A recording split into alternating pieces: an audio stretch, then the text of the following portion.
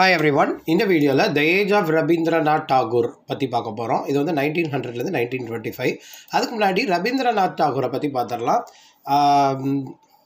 நம்ம சேனலை சப்ஸ்கிரைப் பண்ணிருங்க. மறக்காம பக்கத்துல இருக்கிற பெல் ஐகானை கிளிக் பண்ணுங்க. அப்பதான் நான் போடுற நிறைய வீடியோஸோட நோட்டிஃபிகேஷன் உங்களுக்கு வரும்.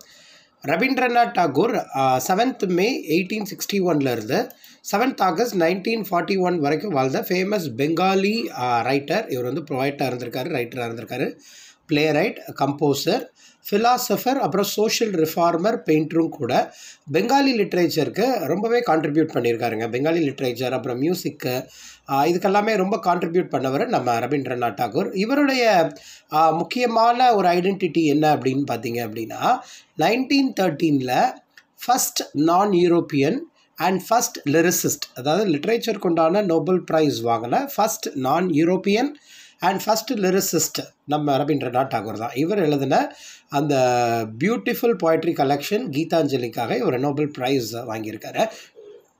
பட் இந்த வீடியோவில் நம்ம பார்க்க போகிறது ரவீந்திரநாத் தாகூர் அவருடைய லிட்ரரி பீரியட் 1900லேருந்து 1925 வரைக்கும் அந்த பிகினிங் ஆஃப் 20th சென்ச்சுரியில் எப்படிலாம் இருந்தது. ஸோ அந்த மொமெண்ட்டில் இவருடைய லிட்ரேச்சருக்கு நோபல் ப்ரைஸ் வாங்கினது 1913 சொன்னேன் இல்லையா. ஸோ அவருடைய க்ரியேட்டிவ் பவர் அந்த விஷயத்துக்காக தான் இவர் நோபல் ப்ரைஸ் வாங்கினார். குறிப்பாக அந்த கீதாஞ்சலிங்கிற போய்ட்ரி கலெக்ஷன் எழுதுனதுக்காகவும். ஏன்னா அந்த கீதாஞ்சலி அப்படிங்கிறது கலெக்ஷன் ஆஃப் போயம்ஸ். இது வந்து ஒரு இதனோட மீனிங் என்ன அப்படின்னா ஆஃபரிங். ஸோ இவரோட ரைட்டிங்ஸ் வந்து அந்த பிகினிங் ஆஃப் 20th சென்ச்சுரியில் ரொம்பவே ரிமார்க்கபிளாக இருந்தது இந்தியன் லிட்ரேச்சரில். அது இங்கிலீஷ், பெங்காலி இதில் எழுதுறதுலலாம் சரிதானா. இவரை வந்து ரொம்ப ஹைலைட்டிங்காக நம்ம சொல்லணும் அப்படின்னா சரத் சந்திர சாட்டர்ஜி அப்படிங்கிற ஒரு ஃபேமஸ் நாவலிஸ்ட். டாகூரை கம்பேர் பண்ணும்போது இவரும் ரினவுண்ட் நாவலிஸ்ட் தான், பட் டாகூர் தான் ஃபஸ்ட்டு. ஸோ இவர் வந்து ஒரு செகண்டாக வருவார்னு வச்சுக்கோங்களேன்.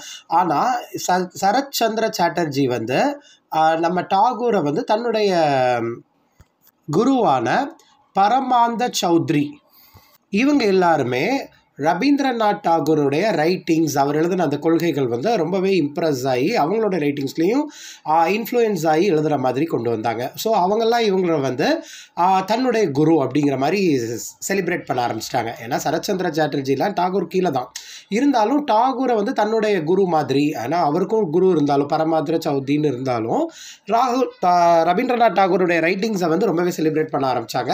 ஸோ இதுக்கு வந்து அவருடைய ஃபேமஸ் ஒர்க் என்னெல்லாம் அப்படின்னா த கீதாஞ்சலி, அதுக்கப்புறம் அவர் எழுதின கோரா அப்படின்னு ஒரு நாவல் எழுதியிருக்காரு. இது வந்து இதனோட செட்டிங் வந்து கல்கட்டா 1880s நம்ம பிரிட்டிஷர்ஸோடைய ரூலிங்கில் எப்படி இருந்தது அப்படிங்கிறத பற்றி எழுதியிருப்பாங்க. இதுலேயுமே நிறைய ஃபிலாசபிக்கல் கான்செப்ட்ஸை, ரிலீஜனை பற்றி சொல்லியிருப்பார், பாலிடிக்ஸ் பற்றி சொல்லியிருப்பார், liberalisation, universalism, brotherhood, gender, feminism இதெல்லாமே ரவீந்திரநாத் தாகூர் சொல்லியிருப்பார். இதனுடைய இங்கிலீஷ் டைட்டில் வந்து ஃபேர் ஃபேஸ்ட். அதே மாதிரி காரே பைரி அப்படின்னு சொல்லிட்டு ஒரு நாவல், இதனுடைய டைட்டில் வந்து the home and the world அப்படிங்கிறது. இதுலேயுமே ரவீந்திரநாத் தாகூர் வந்து வெஸ்டர்ன் கல்ச்சர் அப்புறம் அதனுடைய ரெவல்யூஷன், வெஸ்டர்ன் கல்ச்சருடைய கான்செப்ட் எப்படிலாம் இருக்குது அப்படிங்கிறத பற்றி சொல்லியிருப்பாங்க. இது போக நிறைய வேர்ஸ் எழுதியிருக்காருங்க, நிறைய போயம்ஸ், நிறைய ஷார்ட் ஸ்டோரிஸ், எல்லாமே லிரிக்ஸ் பேட்டர்னில் இருக்கும், ரொம்ப நேச்சுரலாக இருக்கிற மாதிரி இருக்கும். ரவீந்திரநாத் தாகூர் அப்படின்னாலே நம்ம மைண்டுக்கு வர்றது இந்த ஜனகணமன அப்படிங்கிற நேஷ்னல் ஆந்தம் தாங்க. ஸோ இதை கம்போஸ் பண்ணவர் வந்து ரவீந்திரநாத் தாகூர். இதை வந்து இனிஷியலாக பெங்காலியில் தான் எழுதினார். ஸோ 11th December 1911 வந்து எழுதினார். அதுக்கப்புறம் இதை வந்து ஜனகணமன அப்படிங்கிற நேஷ்னல் ஆந்தமாக இதை வந்து செலிப்ரேட் பண்ண ஆரம்பித்தாங்க. அது போக பங்களாதேஷுடைய நேஷ்னல் ஆந்தமையும் எழுதினவர் நம்ம ரவீந்திரநாத் தாகூர் தாங்க. இந்த விஷயம் எத்தனை பேர் தெரியும் நமக்கு தெரியல. Jana Gana Mana written by Rabindranath Tagore. அதே மாதிரி பங்களாதேஷுடைய நேஷ்னல் ஆந்தமான அமர் சோனர் பங்களா அப்படிங்கிறதையும் அவர் தான் எழுதியிருக்காரு. இது போக ஸ்ரீலங்கன் நேஷ்னல் ஆந்தம் கூட நம்ம ரவீந்திரநாத் தாகூருடைய ஜனகணமன அண்ட் அமர் ஷோனர் பங்களாவை இன்ஸ்பயர் பண்ணி எழுதுனதா ஸ்ரீலங்கன் நேஷ்னல் ஆந்தம் எழுதின ஆனந்த சமராக்கன் அப்படிங்கிறவர் சொல்லியிருக்காரு. ஸோ ரவீந்திரநாத் தாகூருடைய போய்ட்ரியே ஒரு யூனிக்னஸ் இருக்குங்க. அதில் என்ன பியூட்டி அப்படின்னா இந்த யூனிவர்ஸில் உள்ள லார்டு, அதாவது அந்த கடவுளை வந்து தேடுற மாதிரி அவரை நம்ம எதிர்பார்க்குறோம். அவருடைய எக்ஸிஸ்டன்ஸ் ரொம்பவே முக்கியம். ஏன்னா நம்மளுடைய டெய்லி ஆக்டிவிட்டீஸ்லாம் அவருடைய பிளெஸிங் இல்லாமல் கிடையாது அப்படிங்கிறத சொல்லியிருப்பார். ஸோ இந்த போயம் வந்து 1900 ஷானிகா அப்படிங்கிற ஒரு போயம். அதனுடைய இங்கிலீஷ் டைட்டில் பார்த்திங்க அப்படின்னா மெமெண்ட்ரி. இது வந்து ரொம்ப ஃபேமஸான போய்ட்ரி கலெக்ஷன். ஸோ இதுவுமே அவர் எழுதின போயமில் ஒன்று தான். அப்புறம் இது போக நிறைய போய்ட்ரி கலெக்ஷன் லைக் கேயா, கீதாஞ்சலி, கீதி மால்யா, கீதாலி, இந்த போயம் எல்லாமே ஒரு கலெக்ஷன் ஆஃப் சாங்ஸ் தான். ரொம்ப டிவோஷனல் சாங்ஸ். அவருடைய போய்ட்ரி கரியர்லே முக்கியமான சாங் அதெல்லாம் நம்ம ரீட் பண்ண. இப்போ கீதாஞ்சலி நம்ம ஒரு போயம் ரீட் பண்ணாலே ரொம்ப இம்ப்ரெசிவாக இருக்கும். அப்போ அவர் எழுதின போய்ட்ரி கலெக்ஷன்ஸ்லாம் ரீட் பண்ணோம் அப்படின்னா எல்லாத்துலேயுமே அந்த வந்து டிவோஷனல் டச்சஸ் இருக்கும். கடவுள் இல்லை அப்படின்னா எந்த விஷயமும் கிடையாது. கடவுளை வந்து நம்ம மறக்கவே கூடாது. நம்ம வந்து கம்ப்ளீட்டாக கடவுள்கிட்ட நம்மளை வந்து சரண்டர் பண்ணிடணும். அது வந்து எப்பேற்பட்ட மக்களாக இருந்தாலும் அதுதான் இந்த உலகத்தினுடைய நீதி, இந்த உலகத்துடைய சாராம்சமே அதுதான் அப்படிங்கிற மாதிரி சொல்லியிருப்பாரு. இது போக பலாக்கா அப்படின்னு சொல்லிட்டு ஒரு கலெக்ஷன் ஆஃப் போய்ட்ரி நம்ம ரவீந்திரநாத் டாகூர் எழுதியிருக்காரு. ஸோ அதனுடைய பேஸ் என்ன பார்த்தீங்க அப்படின்னா வேர்ல்ட் வார் 1 கான்செப்டை வச்சு எழுதியிருப்பாருங்க. ஸோ அதில் எப்படிலாம் அந்த ஹியூமனிட்டி அப்படிங்கிற கான்செப்டே இல்லாமல் போயிடுது. இப்படி இந்த மாதிரி வேர்ல்ட் வார் 1 மாதிரி விஷயங்கள்லாம் நிறைய கண்டினியூ ஆச்சு அப்படின்னா ஹியூமனிட்டிங்கிறதே இல்லாமல் போயிடும். அந்த கான்செப்டை தீமாக வச்சு தான் பலாக்கா அப்படிங்கிற போய்ட்ரி கலெக்ஷன் எழுதியிருக்காரு. அப்புறம் இந்த ஒர்க் இவருடைய ரைட்டிங்ஸ்லாம் பார்த்தீங்க அப்படின்னா இப்போ ரவீந்திரநாத் டாகூருடைய ரைட்டிங்ஸ்லாம் எதை இன்ஃப்ளூயன்ஸ் பண்ணி அவர் எழுதியிருப்பார் அப்படின்னா உபனிஷம்னு சொல்கிறோம் இல்லையா, அந்த ஃபிலாசபி அந்த ரைட்டிங்ஸை ஃபோக்கஸ் பண்ணி அவர் வந்து இந்த பலாக்கா அப்புறம் சான்சலா அப்படிங்கிற ஒர்க்லாம் அவர் எழுதியிருக்காருன்னு நமக்கு தெரிய வருது. இந்த சான்சலா அப்படிங்கிற ஒர்க் வந்து 1914 அவர் எழுதியிருக்காரு. இது போக லைக் புராபி அப்படின்னா ஈவினிங் டியூன் அர்த்தம். ஸோ இது வந்து 1925 எழுதியிருக்காரு. இதுதான் அவர் எழுதின லாஸ்ட் புக் ஆஃப் போயம்ஸ். நம்ம ரவீந்திரநாத் டாகூர் எழுதின லாஸ்ட் புக் ஆஃப் போயம். இதில் வந்து அவர் என்னென்ன கான்செப்ட்லாம் சொல்லியிருக்காருன்னா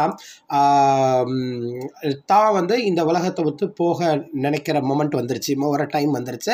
ஏன்னா இந்த வேர்ல்டில் உள்ள பியூட்டி அந்த ஹாப்பினஸ் எல்லாத்தையும் நான் என்ஜாய் பண்ணிட்டேன், நல்லா ஹாப்பியாக லைஃப்பை லீட் பண்ணிட்டேன். இது வந்து என்னுடைய வாழ்க்கையோட முடிவுக்கு வந்தாச்சு, இந்த உலகத்துக்கு நான் ஒரு குட் பை சொல்கிறதுக்கு வேண்டிய நேரத்துக்கு வந்தாச்சு அப்படிங்கிற மாதிரி அந்த த புரபி அப்படிங்கிற போய்ட்ரி கலெக்ஷனில் சொல்லியிருக்காரு. இதில் ரவீந்திரநாத் டாகூருடைய டிசைபிள், அதாவது சிஷ்யன்னு ஒருத்தர் இருக்கார். அவருடைய நேம் வந்து சத்யேந்திரநாத் தத்தா.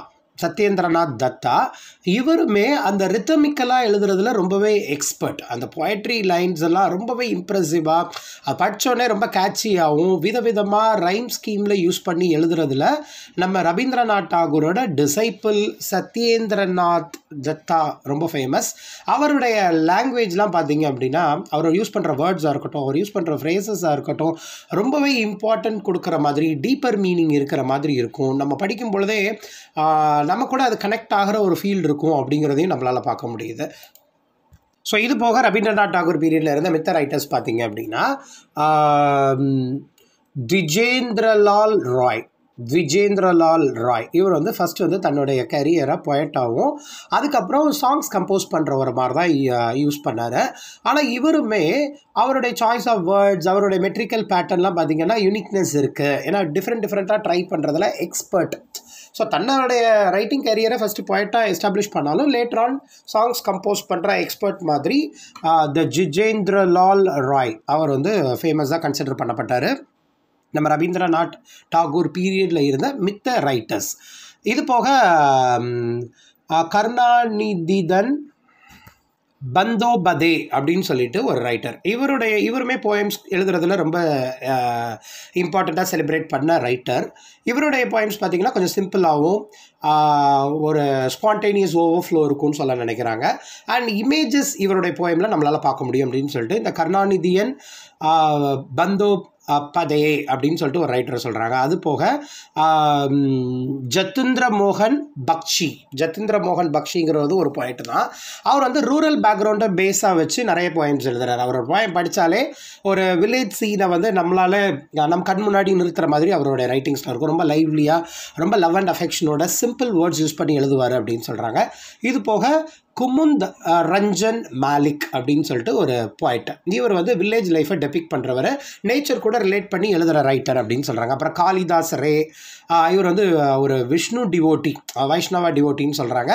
ஸோ அவரும் சிம்பிளாக எந்த ஒரு ப்ரெட்டென்ஷியஸ்லாம் எழுத தெரியாது அப்படிங்கிறாரு. அதாவது மறைச்சு ரொம்ப மறைமுகமாக சீக்ரெட்டிவாக அப்படி எழுதுறவரெலாம் கிடையாது. ரொம்ப சிம்பிளாக இருக்கும், வெளிப்படையாக இருக்கும் இவருடைய ரைட்டிங்லாம் அப்படின்னு சொல்கிறாங்க. ஸோ இவங்க எல்லாமே ரவீந்திரநாத் டாகூருடைய பீரியடில் வாழ்ந்த ரைட்டர்ஸ், ரொம்ப ஃபேமஸான ரைட்டர்ஸ். லைக் சரத்சந்திர சாட்டர்ஜியாக இருக்கட்டும், அதுக்கப்புறம் பரமாந்த சௌத்ரியாக இருக்கட்டும், இவங்கெல்லாம் ரைட்டர்ஸ்ன்னு சொன்னாலே. அது போக ஃபேமஸ் பாய்ட்ஸ் நம்ம யாரெல்லாம் பார்த்தோம் அப்படின்னா, ரவீந்திரநாத் டாகூருடைய டிசைப்பிளான சத்யேந்திரநாத் தத்தா, அப்புறம் த்விஜேந்திர லால் ராய், அப்புறம் கருணாநிதியன் பந்தோபதையே, ஜதிந்திர மோகன் பக்ஷி, அப்புறம் குமுந்த் ரஞ்சன் மாலிக், காளிதாஸ் ரே, இவங்கெல்லாம் famous பாய்ட்ஸாக celebrate பண்ணப்பட்டார் Rabindranath Tagore பீரியட்லேயே.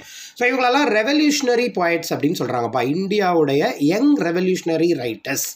So இவங்களை வந்து ஒரு நேம் சொல்கிறாங்க. எப்படி வந்து ப்ரீ ராஃபலைட்ஸ் அப்படின்லாம் சொல்கிறாங்க இல்லையா, அது மாதிரி இந்தியாவில் உள்ள ரவீந்திரநாத் டாகூர் டைமில் வாழ்ந்த யங் ரெவல்யூஷனரி ரைட்டர்ஸ், இந்த குரூப் ஆஃப் ரைட்டர்ஸை 1923 கலால் அப்படின்னு சொல்கிறாங்க. கலால் அப்படிங்கிறது என்ன அப்படின்னா, வாய்ஸ் எ ப்ரொட்டஸ்ட்.